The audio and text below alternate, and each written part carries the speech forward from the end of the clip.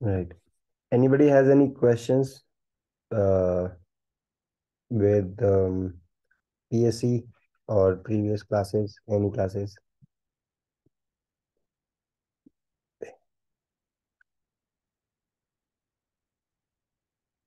No? Okay. So I'll tell you what we have right now. We have a client app, which is React app, and we have our backend app. Okay. This is the backend application, complete backend application. And in total, it has around 12 or 13 routes, I think. So four routes here. If you see this, three routes here, and some routes are here, or some four, five routes here, some comment route here, and this one. So I think we have what, two, three, five, seven, eight or nine routes, and and then we have some front end routes, right? So our front end routes are going to start with um, our backend routes are going to start with API. Rest of the routes, they will be front end routes. So we want that if uh, if we are fetching front end file or something, if we are fetching any other route, then our index.js, which is from the build folder, should be um, resolved. Okay. So yesterday, I think few folks dropped off early, but we built the React project. With that, we get a build folder. We copy the contents of the build folder and we put inside static. I can change the name to public and also change the name to public here. So with this, we can uh, we can send any of the file here in this public folder from this middleware.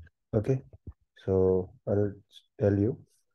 Now we don't need. Now we have developed everything. For building, we used this env file. For production build, we used this production env file. For development, we used this env file, right? So the difference between these two files is the API endpoint that we have, right? So it is important to understand that uh, if I run the if I uh, if I serve the static files from my server, then you can see that here we are getting this index file. But if we go to any other route like API post like this, we get this data. Okay, and so on. So with this, I think there is a problem that if I reload here, if I go to this route, if I do this, then I'm going to get blog 404 for this route. So there is one thing that we need to handle. This is one thing we need to handle. Another thing that we need to handle is that this time uh, we should change the port number back to 3000. Okay, so that our our GitHub login works just fine, right? GitHub login works just fine. Otherwise, it will fail. Okay, so if you log out, reload, login with GitHub, it is going to land the user back to this page, but this time it is not able to resolve front end this index.html. So if we fix these two problems, everything else is going to be fine. So for that, I'm going to say for all GET request, and matching this path. Star means any path. I am going to send this index.html. Okay, so I think we can say um, express dot response dot send file, right? This send file will send the content of the file. So I have to give it a path, right? So I'm just going to say slash public slash index dot html. Let me see. Path must be absolute or specify root. So in this I can provide the whole path. So I can say underscore directory name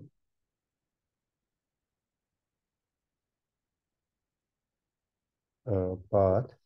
I'll use this path library which is built-in library. So path dot join underscore directory name and then public slash index dot html. Hopefully this is going to be fine. Okay. So with this, I think it's going to be fine. So if I log out again and if I go to any path and reload, then I'm going to get front. Okay, I'm going to get index file. So after we get index file, React is going to start doing its own internal routing mechanism and everything. Okay. So for all non-API paths, we have to provide this index.html. That's it. Okay. If we provide this index.html for all non-API paths, all API paths anyway are going to these four routers, but all these paths which are not matching anything will go to we will send index.html. Okay. So once we send the index.html, if you look at the network request, once we send the index file, right? This is the index.html file.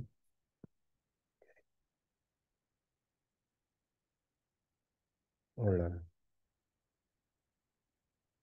अरे, yeah. If I reload, this is our index.html file, right? This is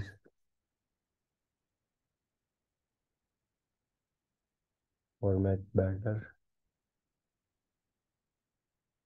Okay, you need to enable JavaScript, and then it fetches these favicon file, this favicon file, and it fetches this favicon file, and then it fetches logo. So logo is coming here, this one, right?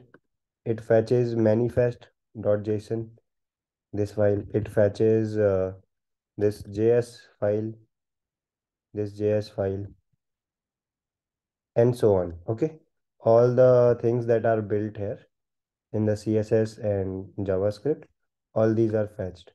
So React will take care of routing to this blog page. Okay. After static files are fetched, then it will call API endpoints to fetch the contents for that API. So because we used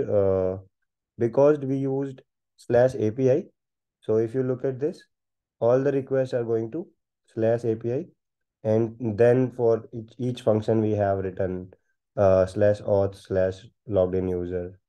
And if you look at this slash API slash post, so all the API endpoints are nothing but our host name slash API. Okay, that's why we have used slash API here. Understood? Why do we want to have static files in backend? We want to serve the whole, we want to deploy the whole backend and front end in the same repository, from the same repository. Okay, as a single application. So it's not like we will have to deploy these separately. You can deploy separately, but for us it's better to deploy as a single application, so that I mean, deploying as two different applications is easier. It's not difficult. It will teach us much more if we try to deploy them as a single application. We will get to learn all these tricks about serving static files and serving dynamic data, all these things. That's why we are doing. Okay. Could you please show non-API route logic? Do you mean this logic?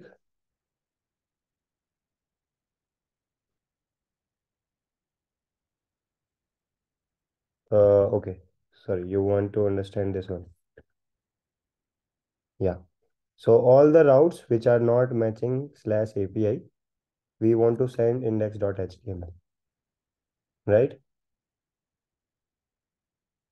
So this if we fetch a specific static file, if we fetch any specific static file, say I want to fetch slash logo.png, then then also if the file does not exist in this folder, then I'm also sending the contents of index.html. But if I fetch, let's say, in logo 192.png, since the file exists here, it is going to serve that specific file. For any other endpoint, say this endpoint, since this does not exist, since this is not matched by any of the any of the handler here, I will send index.html. Here you in front end, you can also have routing for other uh, endpoints, right? Which does not match. Okay. So if you want to handle 404 routes, you can handle in front end as well. That okay, this path does not exist. So you can say route path, and you can say this path, right? Something like that. Yeah. Okay. For fallback, you can have something like 404 shown on the front end. Okay. This is, yes, this is sort of a fallback. If we don't send any file, then we send index.html. And this is to handle these internal routes, so that for these routes as well, we are sending index.html. Okay, clear? So with this, our application is complete, and we are going to commit the changes.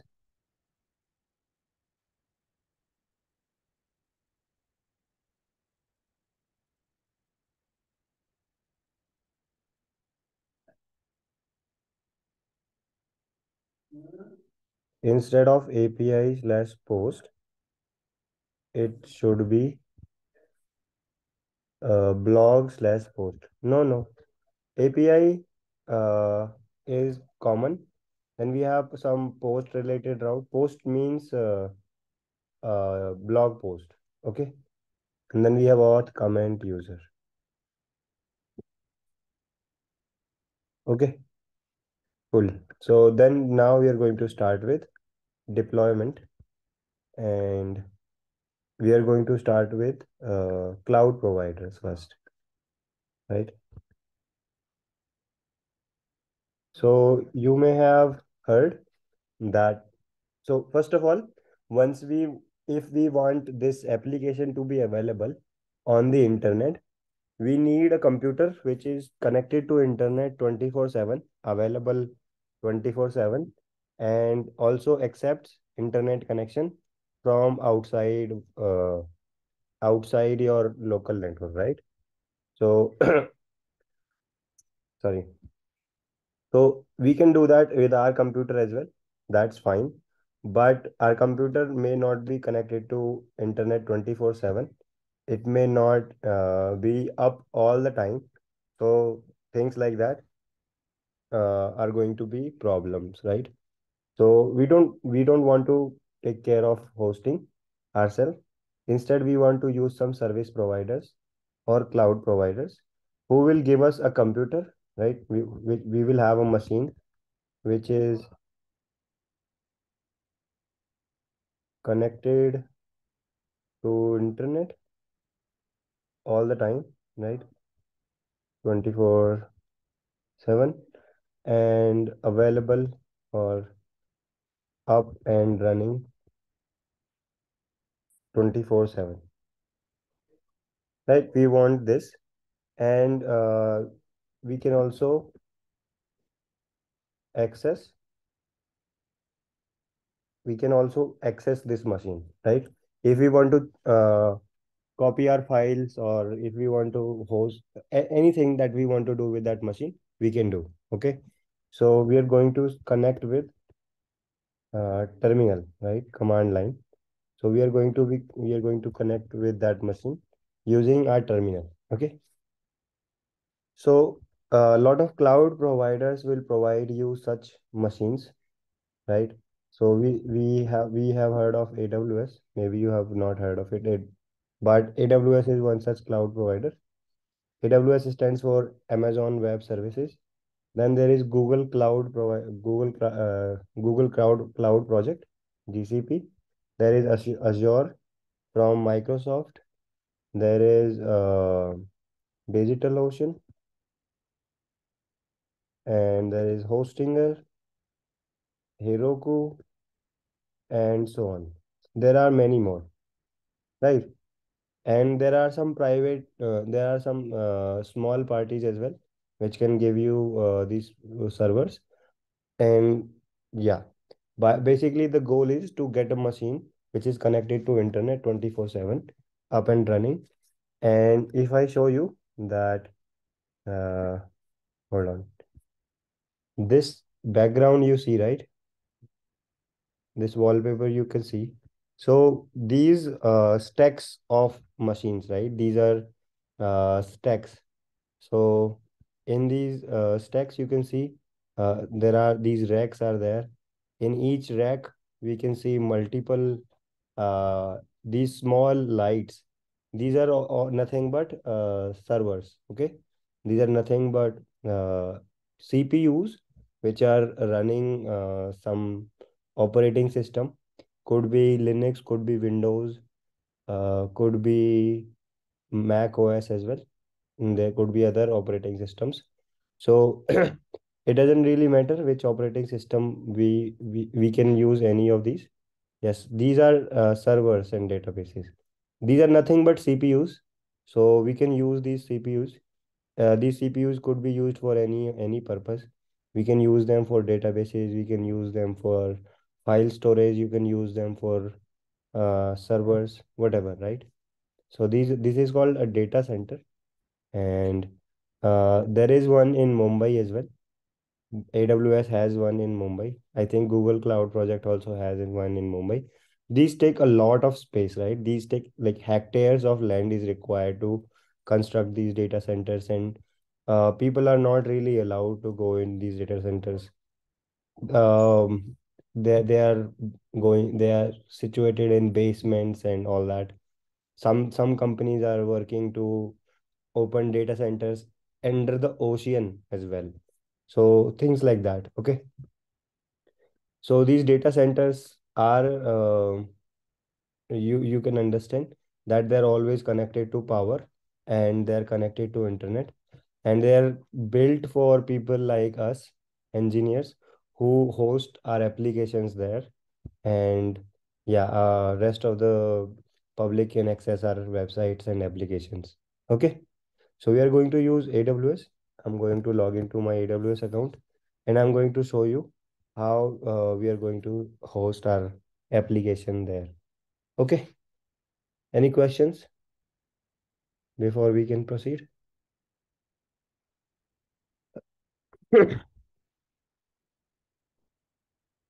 Okay. So suppose we have a machine. What are we going to use? Uh, we are going to use SSH to connect to this machine, from our laptop. We will use SSH to connect to that remote machine. Okay. So we have a remote machine and we have our machine, and we will use SSH to connect to that remote machine. SSH stands for secure uh, socket shell, I think. Okay, secure socket shell, and we are going to use H stands not for shell. Let me see, maybe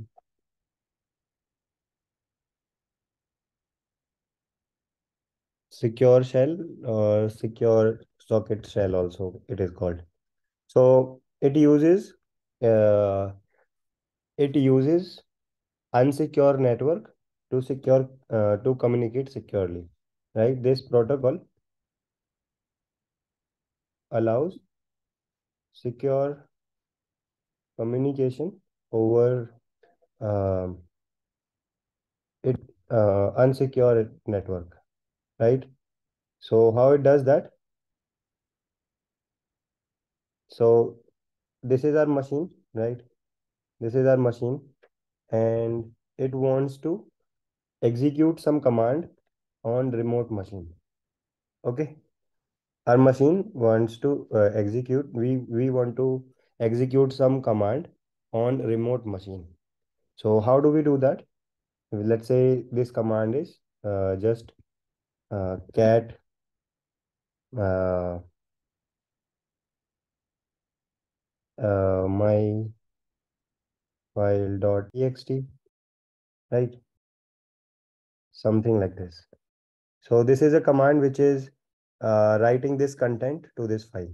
Okay, if I run this, if I run this here, then you will see that in this file. Okay, I think it has to be other way around. Pipe my file dot txt.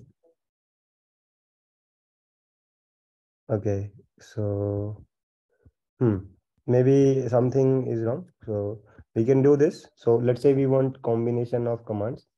Get my file dot txt, and I can pass this, and then I can see press Control C.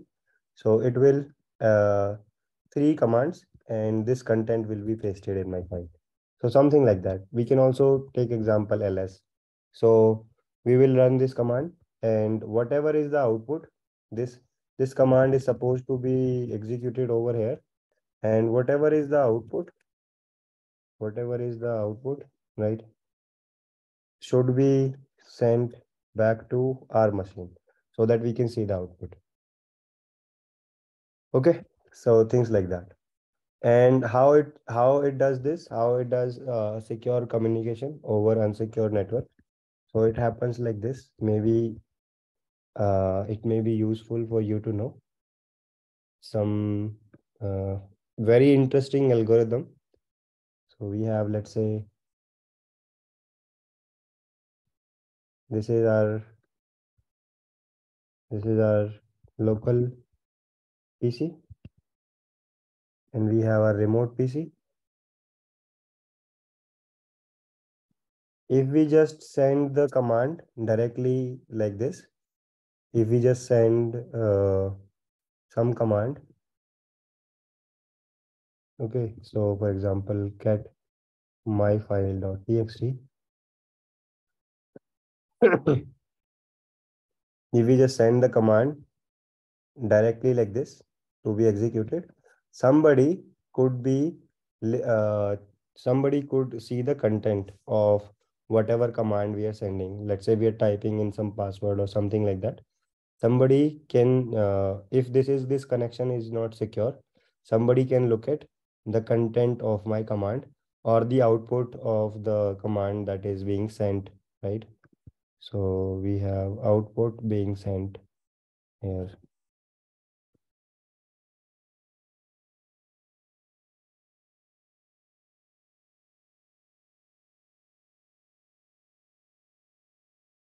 Right. So somebody could be looking at what we are sending back and forth. So how do we fix this? How do we connect securely? We cannot make the connection secure. This is the assumption that we cannot make the connection secure. If we communicate over HTTPS or something like that, that is by default secure, but this is not secure. So how do we make this hidden from from anybody who's looking at this network, right? So what happens? Say this PC is going to log the content of the file by using some key. Okay. For example, if I signify this as a key, so yeah, suppose this is a key, and I will encrypt all the contents of this file, right? All the contents of this request using a key, and I will send this encrypted thing here. Okay, it will go here. Now, remote PC does not know what are the contents of this file. It cannot read the contents because it is logged. So what it is going to do? It is going to first. Uh, so let me group this.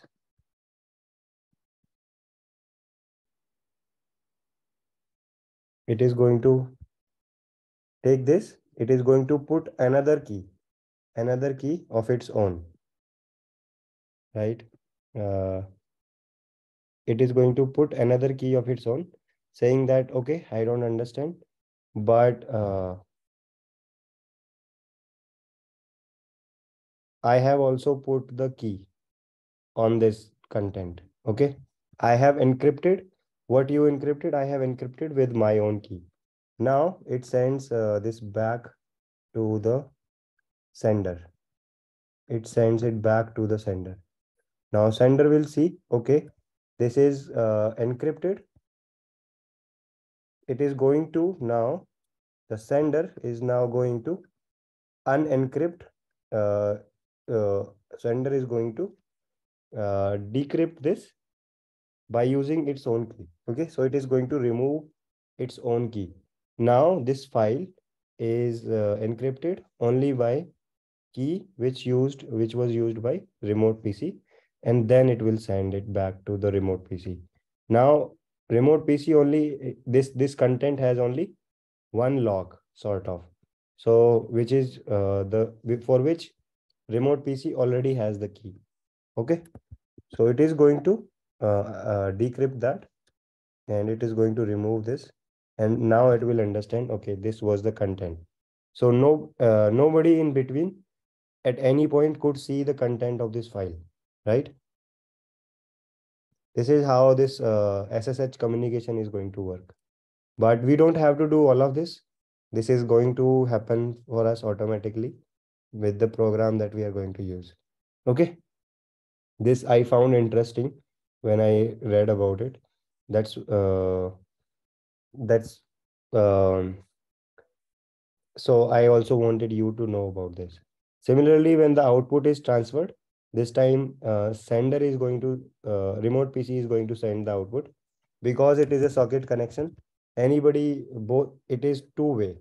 Any one of the any one local PC or remote PC could initiate the conversion communication. Non-remote PC does not decode R key. Remote PC does not have log, does not have key to R log. It puts its own log and sends it back to us. Then we remove our log, right? We remove our log, and then there is only one log on this, which was put by remote PC, and then remote PC can unlock this. with its own key.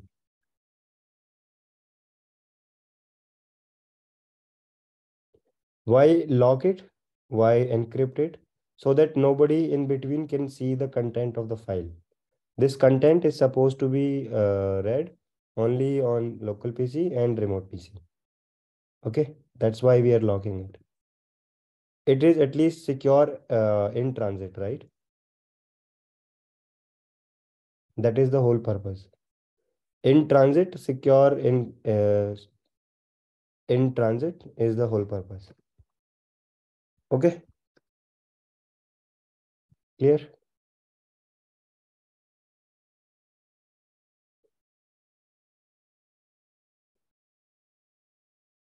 Output is also encrypted. You can see that the same thing happens for output. First, the remote PC will put its lock, then it will go here. Local PC is not going to be able to unlock that. Then local PC is going to put the lock again. Now it will have two locks and it will send the output back to remote PC. Remote PC will remove its own lock and then send it back to local PC. Then the local PC will remove its own lock and understand the output. Okay. Everything, any communication is encrypted like this. Okay. So there are at least three times travel. Once when we lock and send, then the receiver will lock and send back, and then the sender will unlock and send, and then receiver will unlock. Okay. This time for output, this PC becomes the sender. It will send with locked, then we will lock it and send back, and then sender will uh, unlock and send, and then we will unlock. So you can guess this. We cannot share the common key because there is no way to share the key securely, right? There is no way to share anybody. Both of these cannot share any key because the connection is not secure, and anybody can be looking at the key. Okay. So there is no public common key, common public key, whatever. Let's not go into too much detail. We also have to do a lot of other things. But this idea at least is a little bit interesting. So you should know about this. But also it is easy to understand. It is not a rabbit hole. It's a foolproof mechanism and it is working very well. Okay. Fine. So let's start with AWS. We will first begin with getting a machine, and I have AWS account, so I'm going to log into that. Also, I have to pay my AWS bill. I'll do that. Yes, yes. You can go into depth much more depth. Okay, so this is my AWS account. You can create one. I think you're going to need a debit card, and it will ask you to transfer 1 rupee or something, which it will give you back, but it needs to verify your credit card or debit card. So once you create your account, you should see a dashboard like this. Okay, $1. Okay, not sure, but fine. Whatever, if you sign up, it will ask you to transfer, say $1, which it will send it back to your account after verification. So you can create your own account. Okay. So once you create your own account, you should see a dashboard like this. My okay. Now, one thing about AWS, it is the moment you create your account, it is eligible for 1 year. It is eligible for free tier for 1 year. So this free tier concept is very important. And free tier means some resources or some services are available for free if consumption is within limit. Okay. So for example, if let's say you want to have your own server and you are under free tier, then it would mean something like, let's say, 720 hours of server running, right, per month is free. It is more than 720, but for example, let's say some X hours of server running per month is free. So if you are running one server and if your consumption is within those limits, then you will not be billed at all. There will be zero, bill will be zero. Okay. So you can read more about AWS free tier here. So, so I'm just going to show you that if for 1 year, your account will have 750 hours of some machine running, right? Some machine running for 750 hours per month. 750 hours is more than 30 days. Okay. So if you leave your server running the whole month, it is going to be free for you. And for 12 months, you will be able to enjoy this. Okay. API hit count or whatever it is not, whatever you do on your server does not matter. You can constantly keep hitting your server with API counts, whatever. It is not counted as consumption. Okay.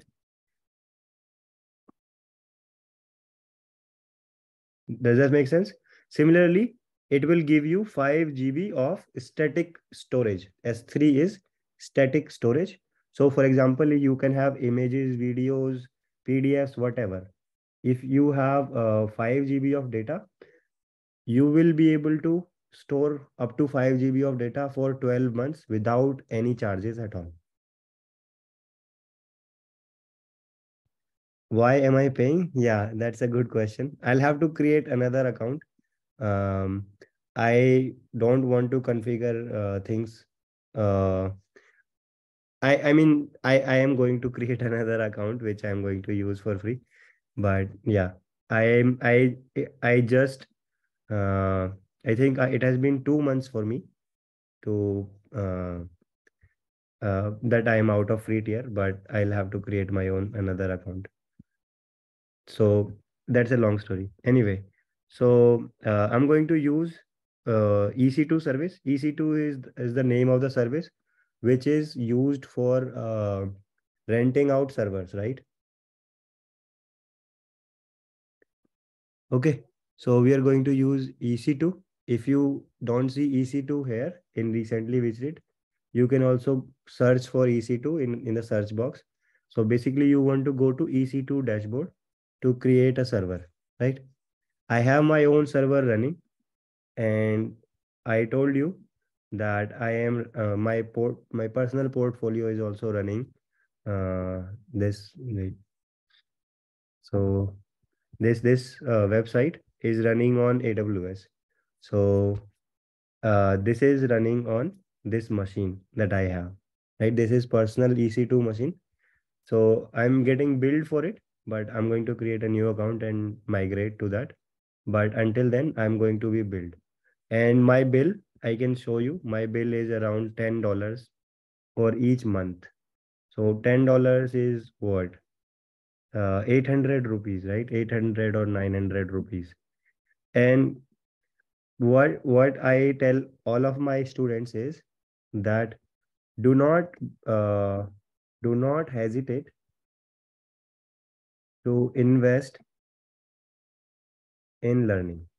So you can see most of the people are very non-hesitant to spend 900 rupees if they want to go see a movie, if they want to go, let's say, someplace, right? Most of the people are not hesitant.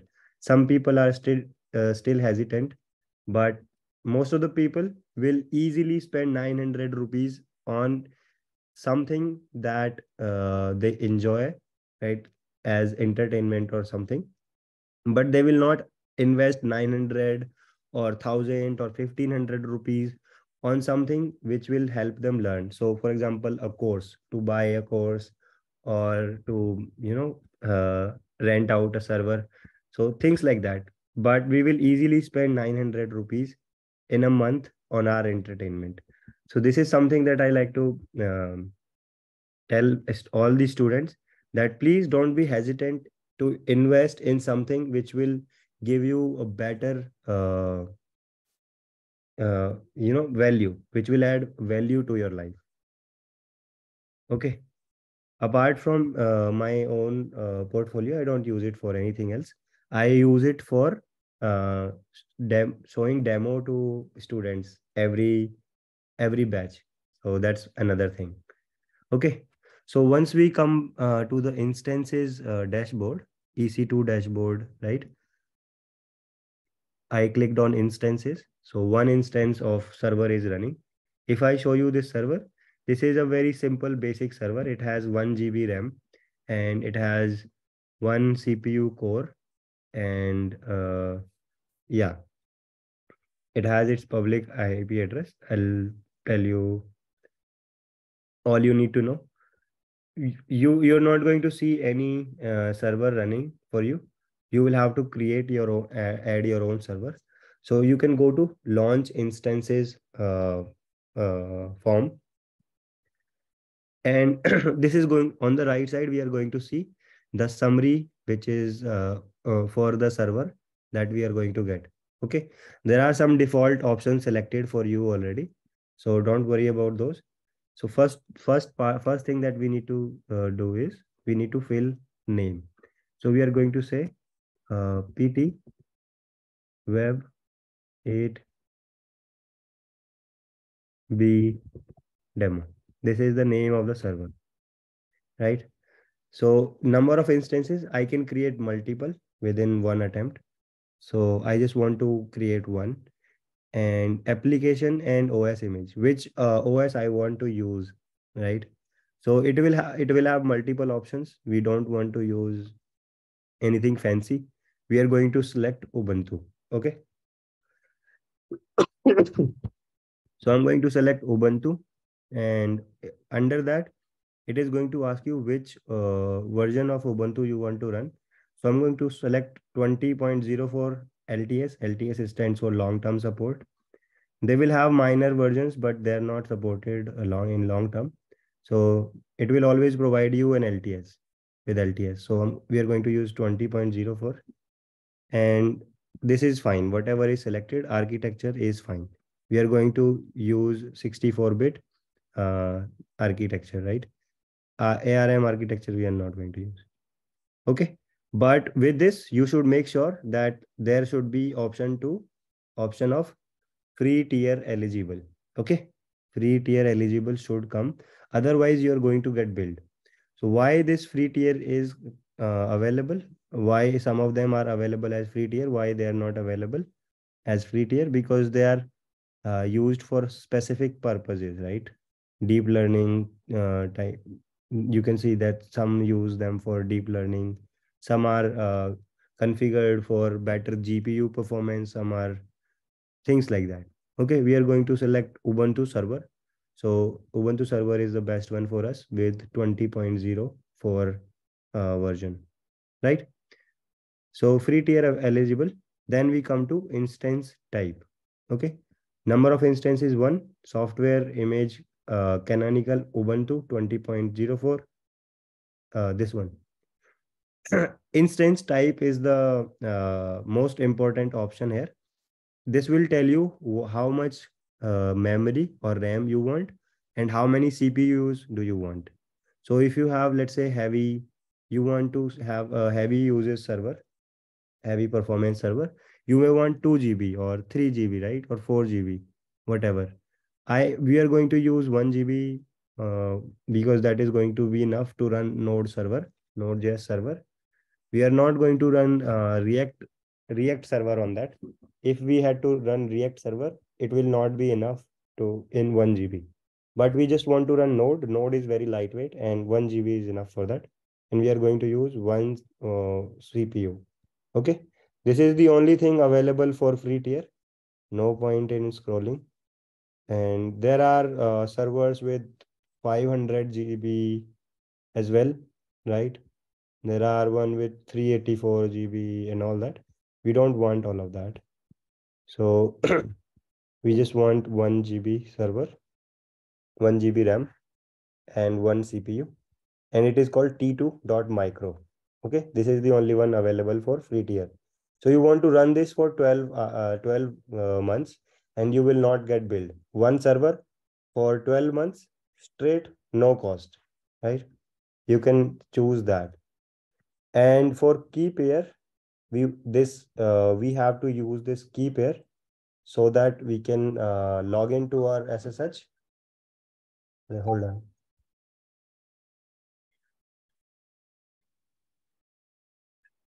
So this key pair is used to log in into our machine using SSH. Without this, we will not be able to log in.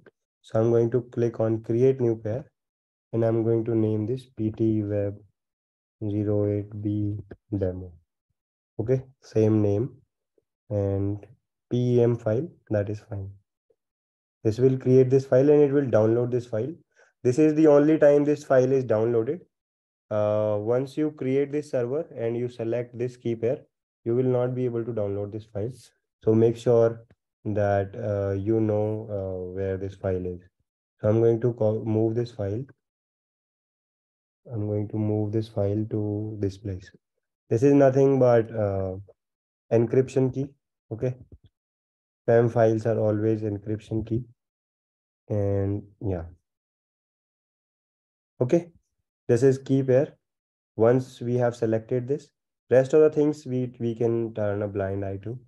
And we want to allow SSH traffic. We want to allow HTTP traffic from internet. So these two options you can select. We want to allow SSH from anywhere or my own IP address.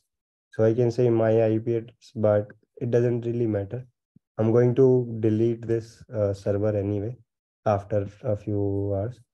And then for space, you can say that I want 8 gigabytes of disk space. Okay. So 8 gigabytes of disk space is enough. You can have 30 gigabytes of disk space for free tier, but I'm not under free tier. I'm just going to do with 8, or I can even do with 4. 4 gigabytes is also enough. So okay, must be at least 8. So 8 is fine. Okay.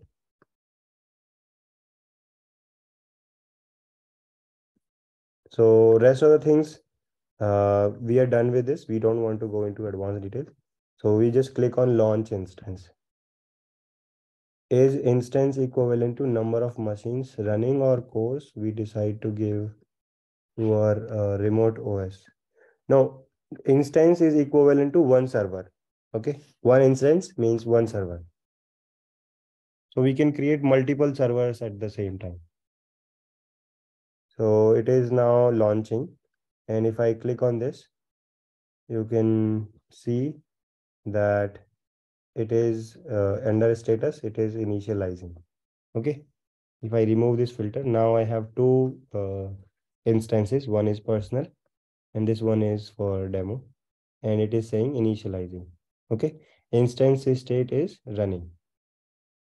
So once it passes status checks, then we are going to connect to this. But until then, we can select this and I can show you some information. So there is public IP address.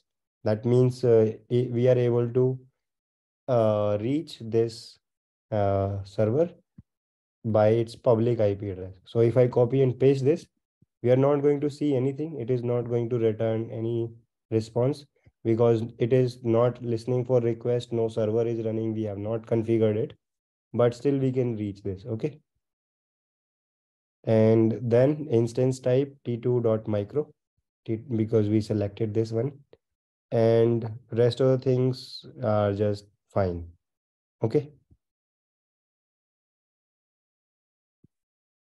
No, we will not get a very big bill amount if we run infinite loop or something. I told you, right? Whatever you do on your server, if this is this server is capable of running your code because it has only 1 GB of RAM. Whatever you do on your server is not going to add any bill, right? This is your machine now. So yeah, you can do anything. We can run only one application in one instance. No limit. You can run 30 apps if this server is capable of running 30 apps. I don't think we will be able to run 30 apps but I think we can do that. No problem. We did not get a domain name. We are not going to get a domain name. We are going to host on this public IP address. Okay. So we are going to use this public IP address as our domain name. That's it. Okay. So with this, I think everything is working. We can now connect to this. So there are more things about this. So for example, security, networking, and all these things. We don't really want to worry about that right now. If you select this, you are going to see a connect button here. If you click on connect button, it is going to show you uh, four methods of connecting. We are going to use SSH client first of all. Okay. So in that, it says open an SSH client. On Mac, we have SSH is installed by default. So I am in this project folder, right, where my PEM file is existing. So if I show you, this file is there. And if I run SSH, then I'm going to see something like this. So Mac comes pre-installed with SSH. Linux also comes pre-installed with SSH.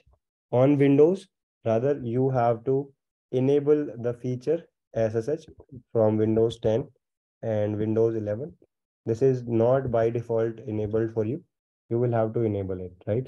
So I'm going to say Windows 10 SSH additional feature, and you can follow this guide to uh, enable SSH on Windows 10 and Windows 11.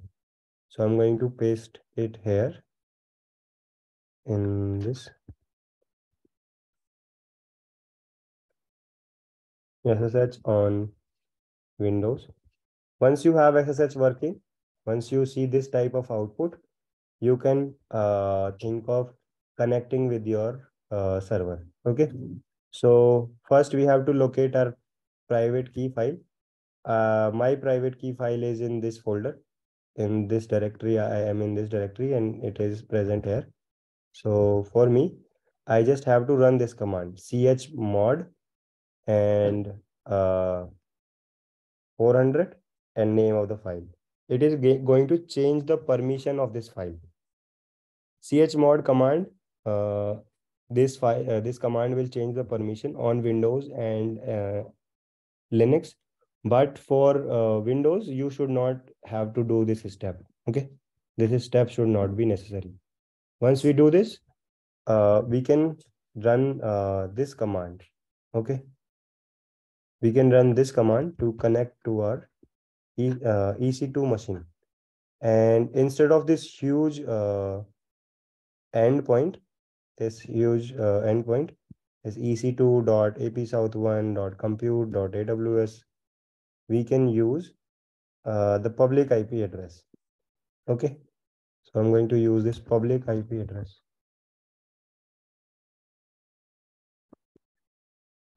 This one. Remove HTTP. And we use this PEM file to log into this machine. Without this PEM file, we are not going to be able to log in. Okay, so this is how SSH works. And once I do this, it is going to ask me that the host, this host, uh, it is not authentic right now, but it is going to run this. It is going to start connecting to this. So it has to add this to some file or whatever, right? So it is not known by any other names. Are you sure you want to continue connecting? I say yes. and then permanently added this to a file. So next time it is not going to ask me. It is list of known host. That means I know which host this is. I am okay connecting to it. Okay, fine. Once we do this, you can see that my command line completely changes. There is this output, and in this we have you can see some description that system load is right now 0.0. There are 98 processes running, users logged in 0, and we are using 20% of 7.57 gigabytes of disk space. Memory, we are using 20% and all these things. Okay. So yeah, this is the default output. Now it here says Ubuntu at this IP address, and we are logged in as the user Ubuntu, right? Name of the root user is Ubuntu. So with this, we are logged into our EC2 machine. Now, if I type any command here, it is going to be executed on our remote server. Remote server. It is not going to be executed in our local machine. If I want to exit, I will have to press exit, and then I will come back to my machine. This is my terminal. But if I do this, then this is remote server. Okay. Yes, these are stats of our EC2 instance. Okay.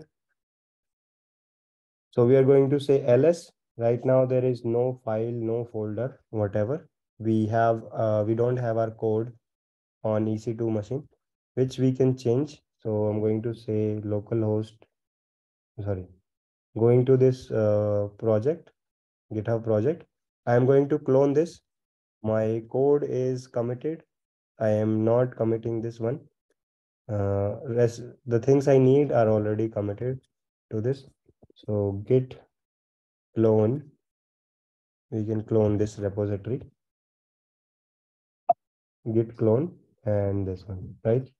If we do this, okay, I think I should give it a name. So say lectures. So it's cloning into lectures. If I do ls now, you will see there is a folder of lectures. So this EC2 machine already has Git and SSH and all these things installed on it. Okay, so we can just copy our code. We can check out the branch that we need. So we want PT Web 08, PT Web 8B, right? This is where our code is. Okay. I think we have to CD into lectures and then check out to this. So we have switched to this branch that we have been working with. If I do ls, then you can see that we have all the folders here. We have this folder, which is the final folder. So CD into 09 auth. Here we have public folder must be here. Okay, public folder is there, right? Yeah. Do anybody sees public folder?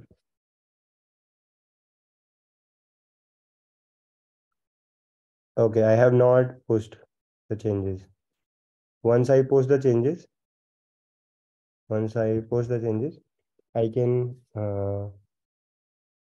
pull from. Okay, pull. So as I'm typing, this is taking some delay. There is a very slight delay. You may not notice it, but there is slight delay. Once for each key press, there is some delay. Okay. So git pull origin pt web 8b. Now I think we should have public folder as well. So this is the public folder. And inside this, we also have the latest config db and everything else. So this is our latest code. We don't have node modules. We have to install node modules. But if I run npm is not supported by default. Okay, so we have to install Node.js on this. Uh, we have to install Node.js on this server. By default, Node.js is not installed. So Node.js. So I'm going to use this guide, right, and paste the link here as well. Mm,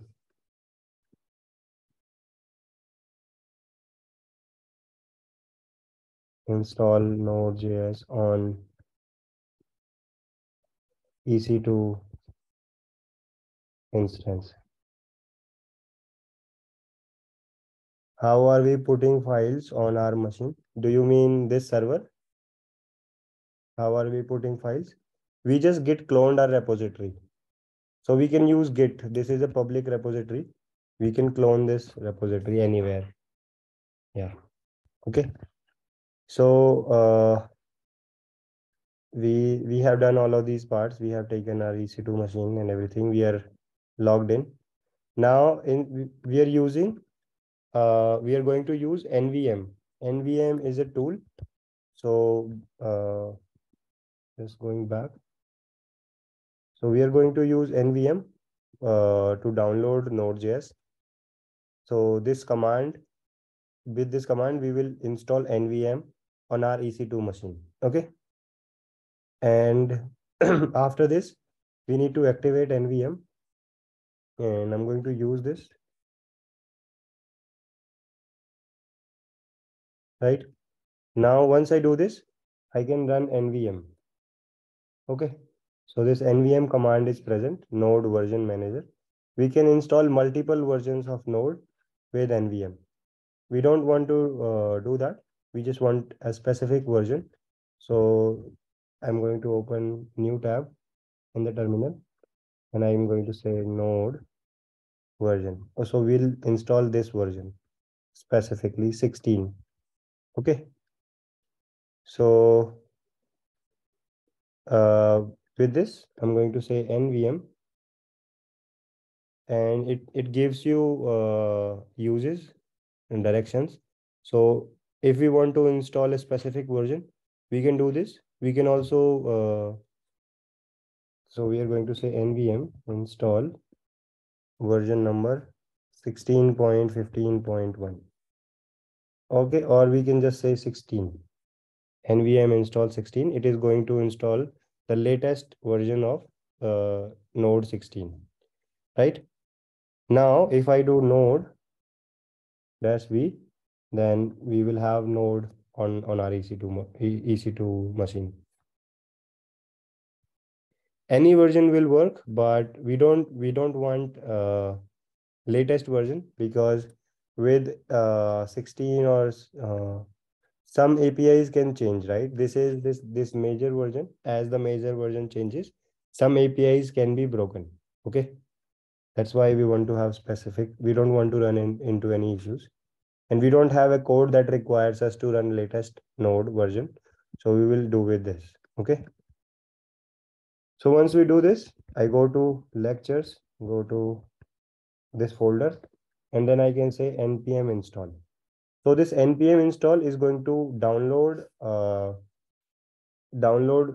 dependencies in my uh, on this download dependencies of this project on my remote server.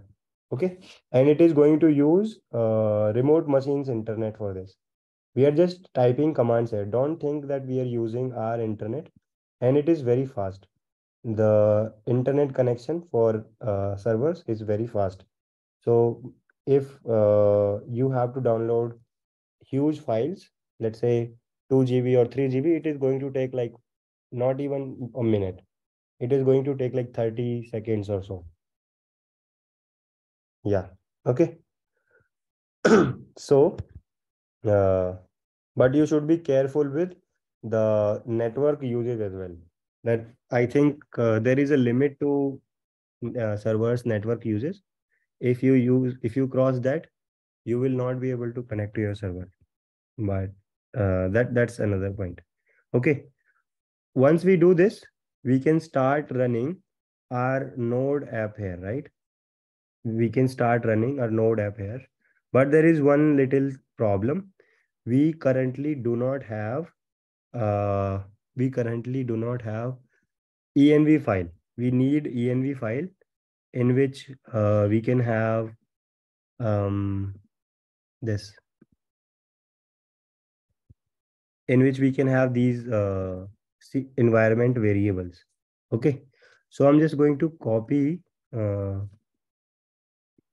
this file using command line. Okay, and for production we are going to use this remote connection URL, remote DB.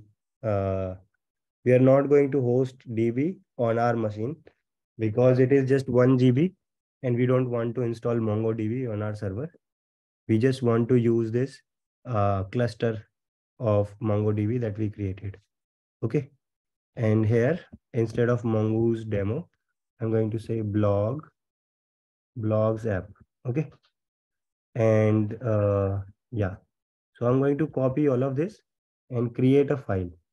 So I can do that by saying cat uh, this arrow key and then .env, and then I can paste it, and then I can press Control C. Okay. So if I do ls, this file is not going to be visible because all dot files are by default hidden. But if I do ls -a, then you can see there is a .env file here. And if I do cat .env, you can see the contents of this file. This is the file. So this is how we have a different env file for our production applications, and we have a different env file for our development applications. Okay. Cat command will not work on Windows. It will work only on Bash. Okay. So you can open git bash. There it will work, I think. So once we do this, we can run npm node index, and you will see that it says connected to database and server listening on this. Although server is listening on 3000, it I forgot to change it. The port number is 3000. Okay. So let's try to open this. Uh, Instead of using localhost, we will have to use this IP address. Okay. Because now we are not running code on our local machine. Rather, we are running on some IP address. Okay. Once we do this, say 3000, we are not going to get any response.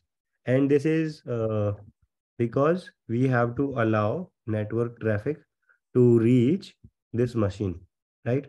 How do we do that?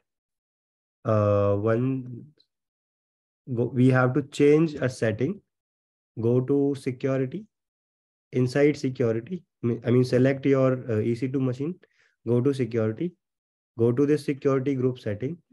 Inside this, there is a tab called inbound rules. And under that inbound rules, you have to you have to sort of open traffic on this port. By default, when I selected net HTTP and HTTP traffic, this port number 443 and port number 80, they were opened for network traffic, but we also want to open another port number. Okay. So click on this, select custom TCP, select port number 3000 and say anywhere. Okay. We want to accept connections from anywhere. So if I save this, right, if I save this and if I do a reload, this time it is going to work. Okay. So you can also check this. It is going to work for you. This time it is going to work, and I can log in. there is no user, I can sign up, then I can log in. So this is working. Okay.